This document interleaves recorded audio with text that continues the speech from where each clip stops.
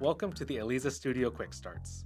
This video will cover the settings page of the Eliza controller where you can configure your session and any global settings.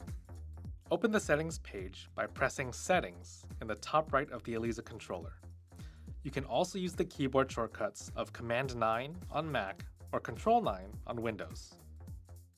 The first tab is the soundscape, which allows you to adjust parameters such as the soundscape origin, parameter ranges for pan, width, distance, and elevation, as well as any dynamic delay mapping and your downmix pan ranges.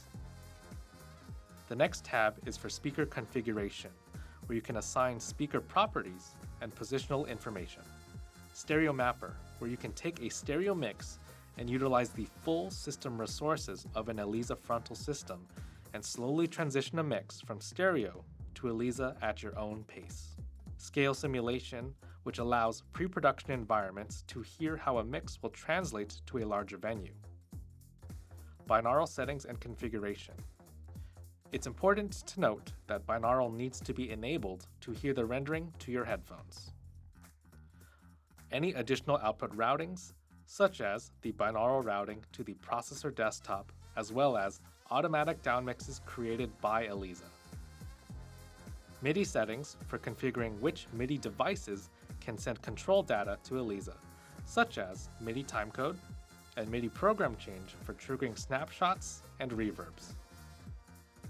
OSC settings for sending and receiving control information from other machines or devices. Desk link settings for connecting Eliza to supported mixing consoles.